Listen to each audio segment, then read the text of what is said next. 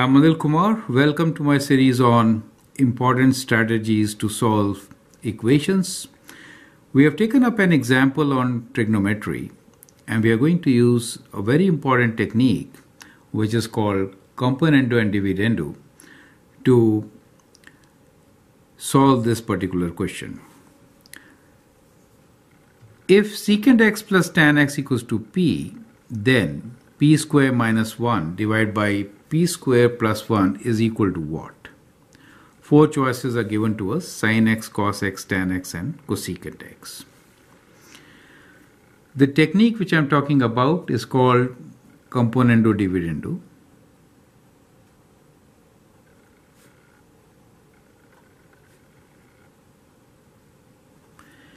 And when we are given ratios, let us say a over b equals to c over d, then a plus b over a minus b is also equal to c plus d over c minus d.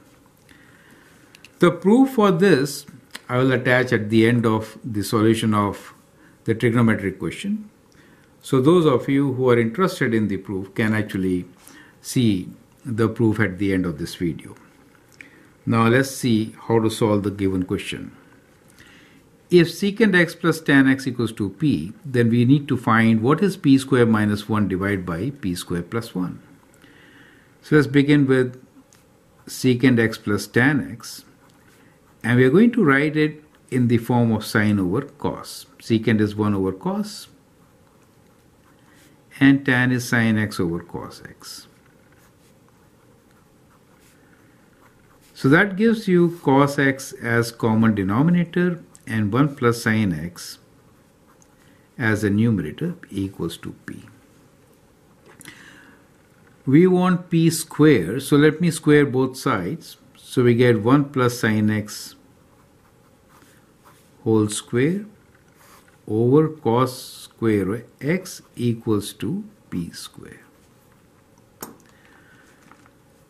Now, using Componendo and Dividendo, we can actually find what is p square minus 1 divided by p square plus 1.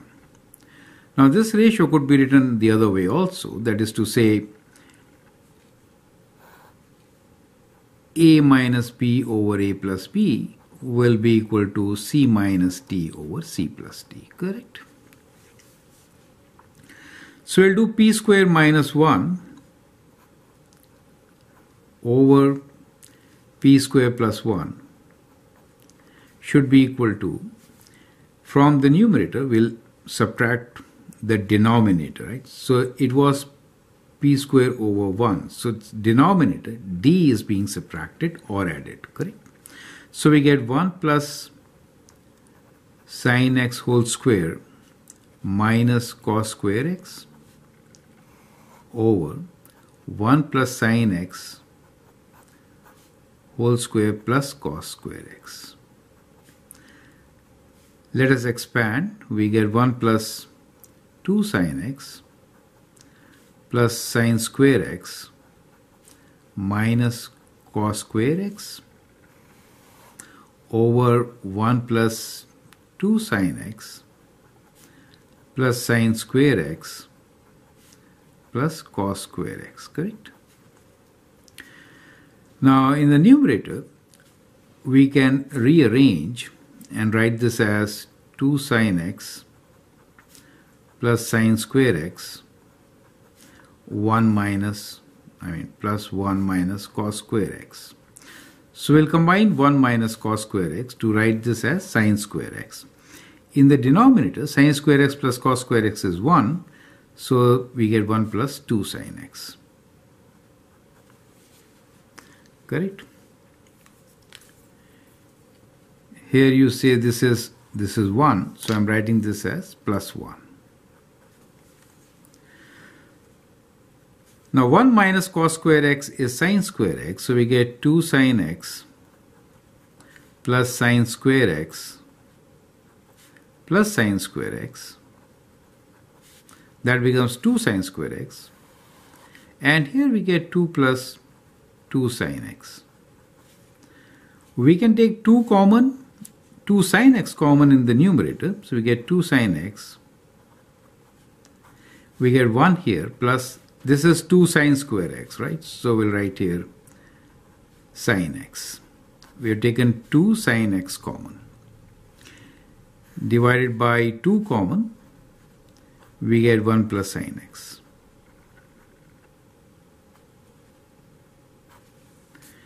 Now 2 and 2 cancel. 1 plus sin x, 1 plus sin x cancel. We get sin x as the result. So option A is the right option, correct?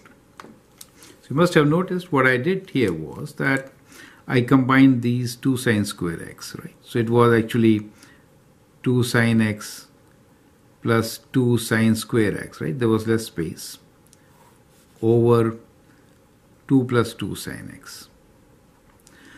And then we took 2 sin x common in the numerator, getting 1 plus sin x as one of the factors. In denominator, also we got 1 plus sin x, they cancel. So we are left with sin x as the result.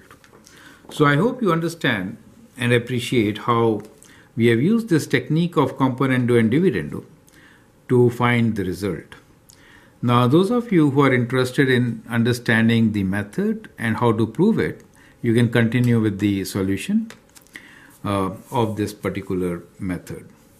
But I hope you understand and appreciate what has been done. Feel free to write your comments and share your views. If you like and subscribe to my videos, that'll be great. Thanks for watching and all the best. Componendo dividendo method. This is a remarkable technique which will help you solve most of the challenging questions on ratios and proportions. If A is to B equals to C is to D, then we could always write this as A plus B over A minus B equals to C plus D over C minus D. Now that is the method which we are going to prove and apply in some questions. Let's take up the proof first. So let's prove it. So when I write A is to B equals to C is to D, then in ratios, I could always write this as A over B equals to C over D, correct? That is what it means. Now if I add 1 on both sides, that is to say, if I do A plus B plus 1, it should also be equal to C plus D plus 1. Taking common denominators, we get B here, and we get A plus B in the numerator, and we get C plus D over D in the denominator. So we get to one more very important result, and that is, if A is to B equals to C is to D, then A plus B over B is also equal to C plus D over D. Do you get the idea? That is to say that A plus B is to B is equal to C plus D is to D. So that is one rule which we have learned just now. Beautiful. Now let us see what happens when we subtract 1. So if A is to B equals to C over D, then let me begin with the same ratio A over B, and this time let me take away 1.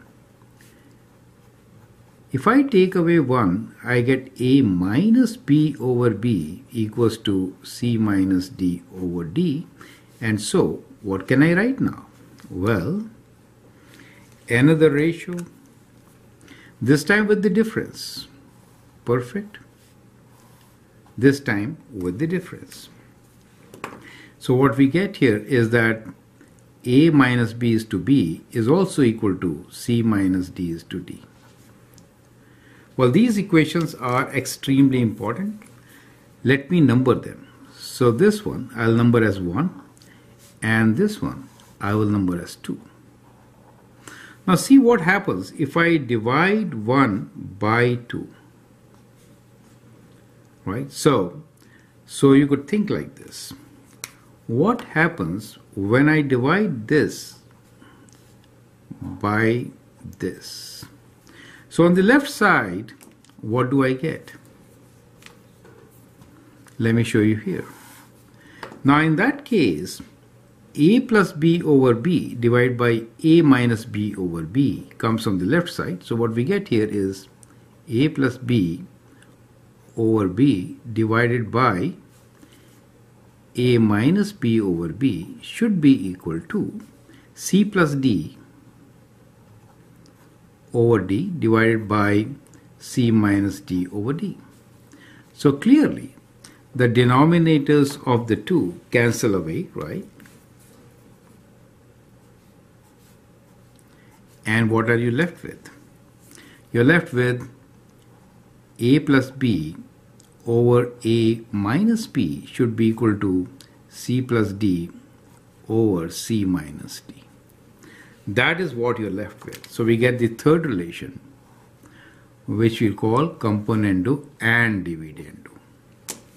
So this equation here is what we are looking for. Now, we refer to the first equation as componendo, the second one as dividendo. You could write it in ratios or in proportion, and the third one is combination of the two.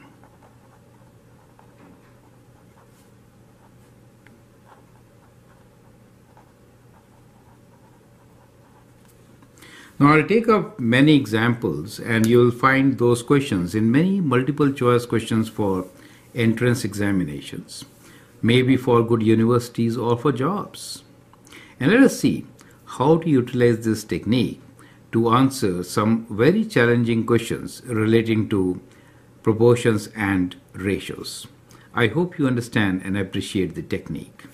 Now we have taken an example here.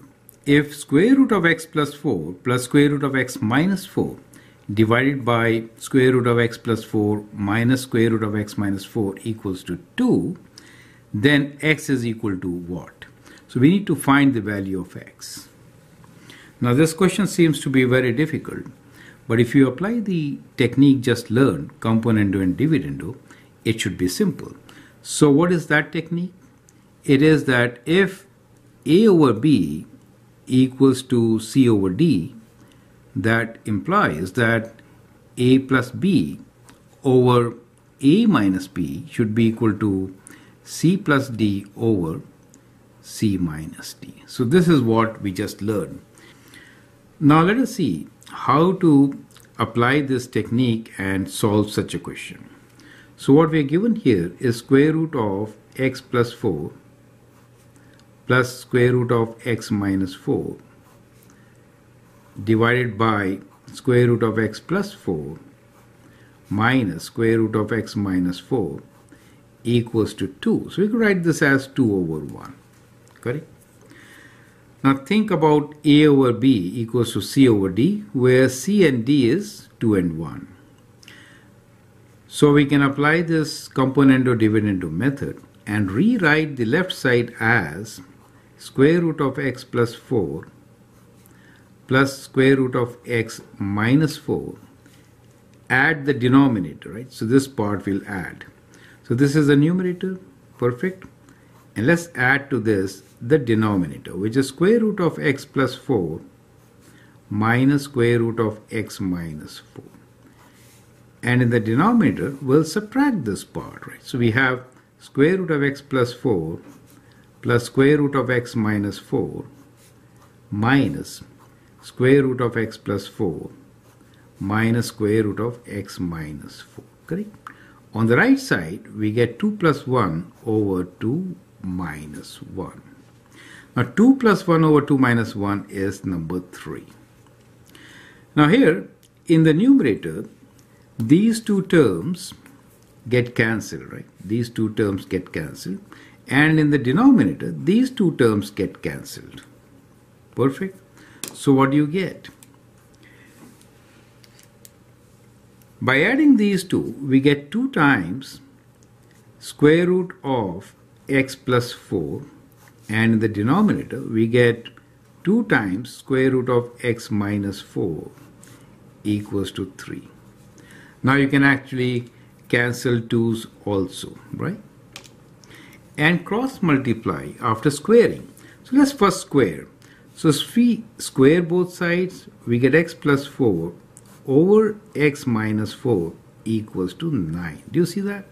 Now it becomes a very simple equation to solve. Let's cross multiply. So we get x plus 4 equals to 9 times x minus 4, or x plus 4 equals to 9x minus 36, and taking constants to this side, we get 4 plus 36 equals to 9x minus x, 40 equals to 8x, and 40 divided by 8 equals to x, so we get x equals to 5. Do you see that part? So that is how we can easily solve such questions. X equals to 5. You can always verify.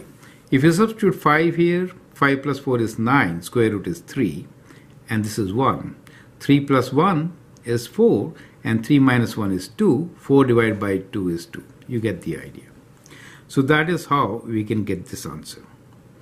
I hope you understand and appreciate the technique. Feel free to write your comments and share your views. And if you like and subscribe to my videos, that'd be great. Thanks for watching and all the best.